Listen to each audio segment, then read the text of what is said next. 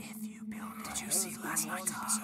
I can't believe they killed that character. He was my favorite. Shh, Sean's gonna say something. The man who passes the sentence should swing the sword. Hashtag Joffrey's a twat. Why are you whispering? No one can do anything. I'm really looking forward to this wedding. Hey, get out of my filthy. Has anyone seen the rest of my body?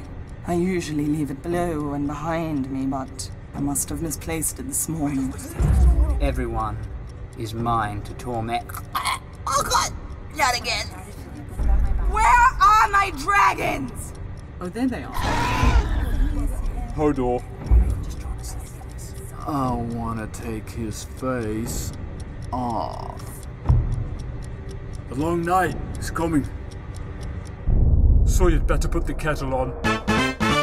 Here's the story of a dwarf named Tyrion, who was brother to two very creepy twins. Both of them had hair of gold, like their parents, Joanna and Tywin. But then one day little Cersei looked at Jaime, and she knew that it was much more than a hunch, that those siblings, they'd shag and spawn a family.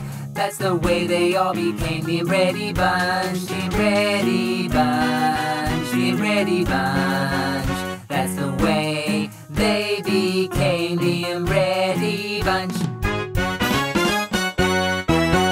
Oh, seven hells.